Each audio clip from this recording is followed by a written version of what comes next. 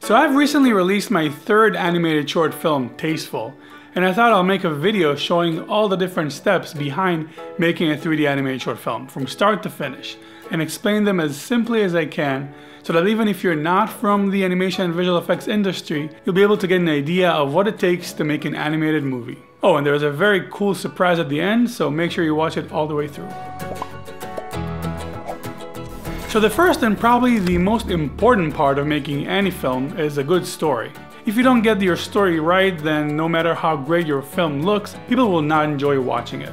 Make sure your story is good and that it works before you move on. And trust me, even if you think it works now, it's going to change a ton as we move on with the production. So the first thing we do after we have our story is write it in a script. It's important to transfer your idea into words as soon as you can so that you can spot any issues with your story before you get into production. There are a few programs you can use for writing your scripts, like Final Draft or Celtx. I personally like to use Scrivener, which is probably the best all-purpose writing program there is, but the program doesn't really matter. Then once I wrote my script, I try to create as many concept art pieces as I can to start establishing the visual style for the film. And when I say I mean my concept art team made out of awesome artists who were the ones who created all the concept art for the film. That's a really fun step and the first chance you get to see parts of your film come to life on paper. It's all about exploring and trying things out. Next is creating a storyboard, which is probably one of the most important steps in figuring out your film. Storyboarding allows you to look at your film as a whole and spot story and pacing issues. Making one also provides you with something you can show other people for feedback. Most people react better to a storyboard than a script. At this point, I tweak my story and make changes until I'm pleased with the boards and ready to move on to making an animatic. An animatic is the movie version of your storyboard. Storyboard is more like a comic book and an animatic is like a movie. You bring all the boards into an editing program and edit them with the correct timing. Add some temporary music and sound effects, just enough to convey the different story beats. When you're done with that, you have the first version of your film ready to watch. As great as a storyboard is, an animatic really gives you the first glimpse of what your film is going to be like. Show it to people again, get some more feedback, tweak the boards, the timing, and the pacing until you are very happy with how the film works. Then it's time to get into 3D. We start with modeling, basically creating all the digital models for the film. The environments, the sets, the props, and of course the characters. We use the concept art and model sheets we created earlier and model based on them.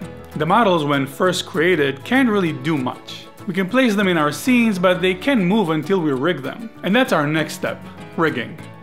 When we talk about rigging a model, we mean creating some kind of a digital skeleton with different controls to move it around. Before we rig our models, they were like statues. But now they are more like action figures, only with much more nuanced motions.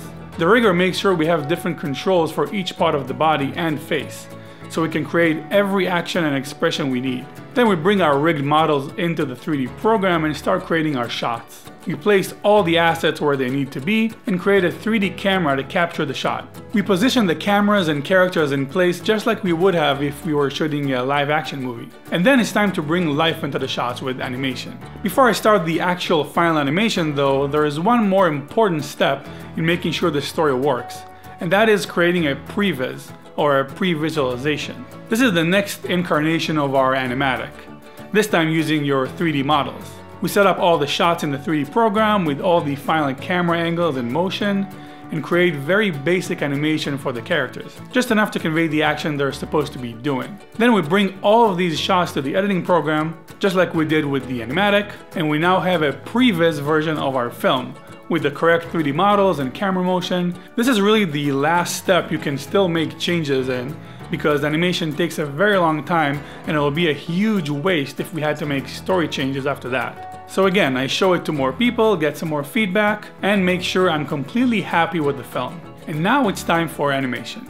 Animation is my favorite part of the filmmaking process, and that's where we finally bring life into the film. The characters start to move and we can see the soul of the film come to life in front of us. It's an amazing thing to see, but it also takes a lot of time. And done incorrectly can ruin your film. Bad animation is like bad acting. Even if the writing and story are solid, People won't see it if the delivery is wrong. The way we animate the characters is by moving the controls we created when we rigged the models. We manipulate those controls to get our characters in the right pose, create a keyframe which captures that pose in the computer, and then we move the controls to the next pose and repeat. There's of course a lot more technicality to it, but this is the gist of it. Then before we can export our shots, we need to texture our models. That means creating different materials we assign to the different parts of the models. Some that simulate metal, some plastic, and even a few for skin. We give them the right colors and light up our shots with virtual lights, replicating as closely as we can how lights work in the real world. One major light for the whole scene acting as a sunlight, and a few spotlights are on our points of interest, just like a movie set. Then when our shots are textured and lit, we start rendering. Rendering is the process of the computer calculating all of the data in our scenes and creating still images from it. We then take those images to a compositing program like Nuke or After Effects, extract the necessary data and pictures, and combine them to create the final images. This process of rendering and compositing is very technical and unfortunately too complicated for me to really get into in this video. But if you're interested in that, search these two terms on YouTube and you can find some in-depth tutorials on how the process works. So back to our images. Once we have them, we bring them back to our editing program and replace our Previs shots with our new finished shots. Just like we replaced the animatic shots with the Previs. We are now able to see our finished film on the editing timeline for the first time. But it's not really finished yet. We need to do some color correction and grading. Color correction is the process of manipulating the colors of each individual shot so that it matches the one that comes before it and after it. We also make sure each shot doesn't have parts that are too white or too black, basically working so that we get a consistent and correct color all throughout the film. Then we grade our film, which is the more fun and creative part, in which we try to create a visual style for the colors of the whole film, to give it a distinct look. I tried to push the pinks and purples in this film, and created some kind of a washed out look with pastel colors that I really like. Then before we are done, there are two major things we have to take care of, and ones that we've probably been working on all throughout the production, and that is sound design and music. I've been working with my musician from day one of production, making sure the music fits what we're trying to do with the film, and making sure that the film works with the music too. A lot of the timing is dictated by the music.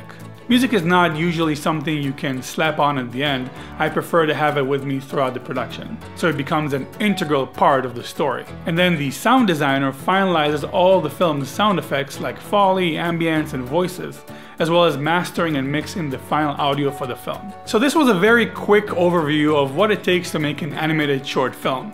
But if you want to learn more, I have a cool surprise for you. I've created a complete 30 lessons video course detailing each of these steps with much more depth, as well as a lot of other topics related to making a film, like making a poster, a trailer, creating a website for the film, how to submit to festivals, and much more. And it's completely free. If you enjoyed this video, you're probably gonna like the course. It is the only course in our library that is free, but trust me, it doesn't feel like a free course. Go sign up at bloopanimation.com/makingananimatedmovie.